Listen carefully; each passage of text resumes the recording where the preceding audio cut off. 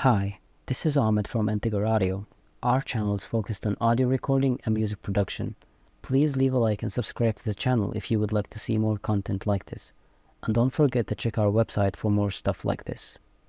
This video is going to cover an extremely easy to use plugin that is concerned with denoising, audio enhancement, and audio restoration.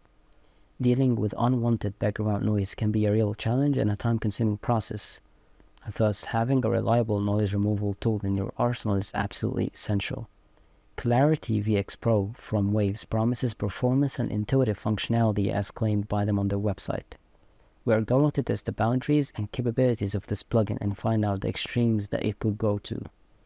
We will thoroughly test its strengths and weaknesses as well as anything in between.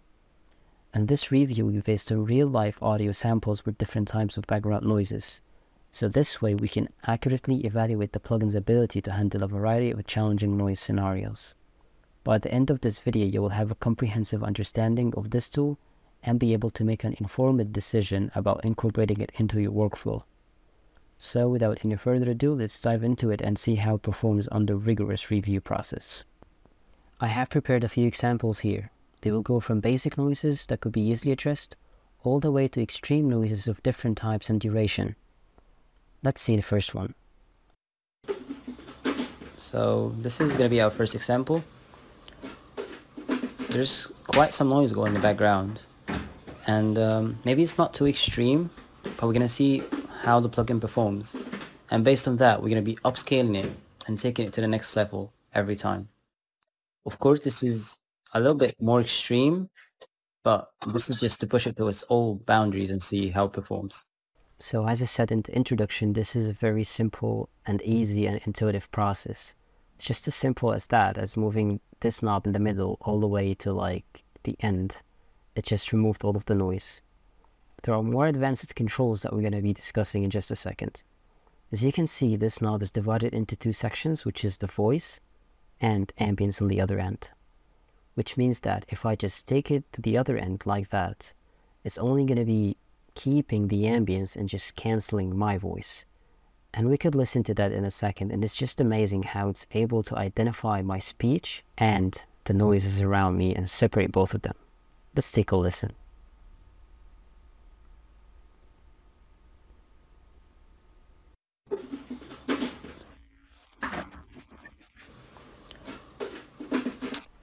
So it's really interesting how this algorithm was able to take away my voice and just keep the ambience. This might have been an easy one for it, but we're going to really give it a run for its money in the upcoming samples as well. For the next audio recordings, I'll be using the advanced control settings. This process will still be as simple as it gets, but with a few additional tweaks that could be useful. So here I'll be pressing this button to show the advanced controls, and as you can see, quite a few new settings have shown up. We will go through them individually to understand what they are and what they do. Here is the neural network reset button, which resets the AI algorithm, if you will, separating between the previous signal input and the next one. And then we have different profiles or approaches to the denoising process. It could be broad 1, which will keep the voice detail and secondary speech, as well as broad 1 HF, which does the same but also preserves the high frequencies. There's this broad 2 profile, which will only prioritize the main voices, and this is better used for severe ambience. There's also this echo mode, which uses less CPU and mainly focuses on the dialogues and speeches enhancement. There is the audio analysis methods, single or double. With the double, it analyzes the left and right channels separately, which would be better for dissimilar ambience and different noises, but on the expense of more CPU usage, of course. And then there's the sensitivity, which will be either normal or high, in terms of a ratio between the voice signal and the noise. The reflections knob will try to restore the natural reflections which might have been present in the original audio.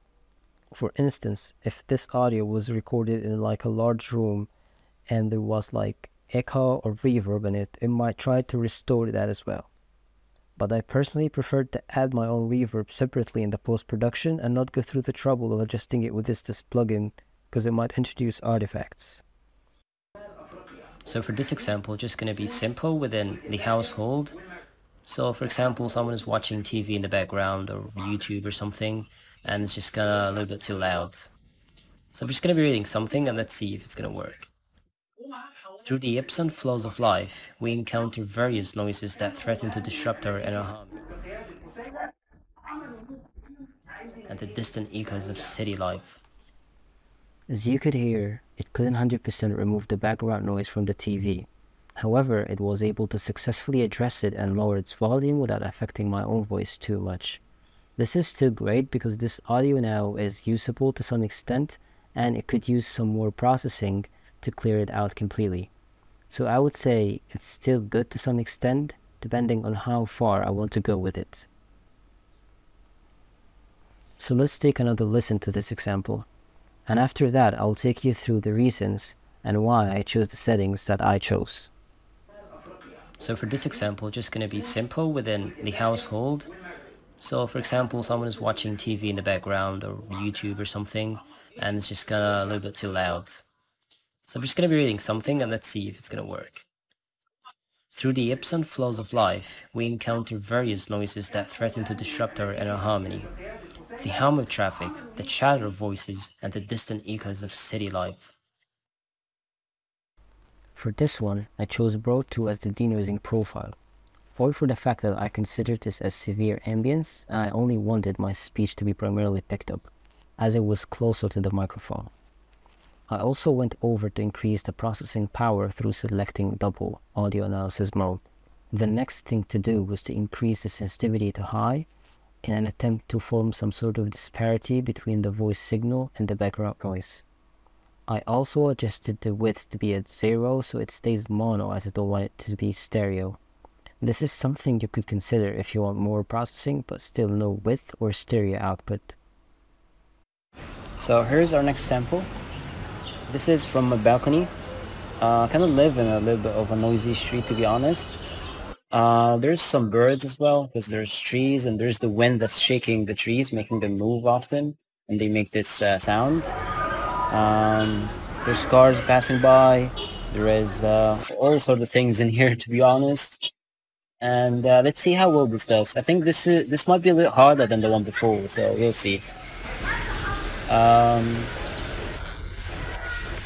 X Pro is going to be dealing with this one. To be fair, I think this one is going to be quite tricky, but yeah. So here's our next sample. This is from a balcony. I kind of live in a little bit of a noisy street, to be honest. There's some birds as well, because there's trees and there's the wind that's shaking the trees, making them move often, and they make this sound. There's cars passing by. There is all sort of things in here, to be honest.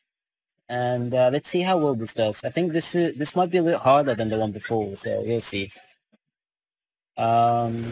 So yeah, let's see what clarity VX Pro is going to be doing with this one. To be fair, I think this one is going to be quite tricky, but yeah. I chose one of the presets on here and did some editing to bring the recording back to life. As you heard, the voice was a little muffled and lost much of the details in the high frequency. For that case, I minimized the processing that occurred in the high frequencies, and when this knob is turned towards the voice, the processing addresses only the noise in that chosen frequency range and spares the voice supposedly. But it was still muffled. However, the clip could be processed by some EQ to give it some clarity again, and the outcome might still be usable. So here I am recording this now on a highway. Like, this is legit just so noisy. And you could really tell, like, there's just so much going on right now. So many cars passing by, car horns. There's just like the sound of the engines and stuff. Some people are just playing music that are really loud as well. And it's the sound of the asphalt road. It's gonna make this gritty sound, I guess. So yeah, let's see what Clarity VX Pro is gonna be doing with this one. So right now I'm in a coffee shop and just testing the ambience. There's music playing around me, some people talking, and there's also the sounds of the machines that are in a typical coffee shop, like a coffee machine, as well as like sounds of running water and stuff. So I'm very, very interested and excited to see the results of this and know how well it's actually gonna do anything. Like, and treating this audio, whether or not it's gonna introduce like any artifacts, and it's gonna still sound natural at all.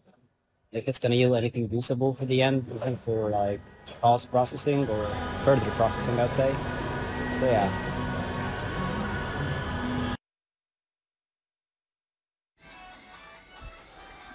There is some loud music playing in the background. This is something that could be useful if your headphones are bleeding out any audio while recording vocals or voiceovers. Let's see if Clarity VX Pro is going to be able to separate my voice and the audio in the background. There is some loud music playing in the background. This is something that could be useful if your headphones are bleeding. Let's see if Clarity VX Pro is going to be able to separate my voice and the audio in the background. At the end of this video, I would like to say that Clarity VX Pro did an overall good job of removing the noise for the most part. These examples range from simple and easy to clean, all the way to near impossible to save, which makes you know that if you have a sample like vocals with some minor white noise in the background or any type of noise in general, it will do a great job without introducing artifacts. The algorithm is successful at separating ambience from speech and dialogue. You might not use this plugin alone to restore and enhance samples of poor quality or environment, but it might serve as a great starting point as it may yield something that you could work with. One last tip: if you have a sample that doesn't have noise all over it and only present in certain parts, you might only use Clarity VX Pro on that portion through automation.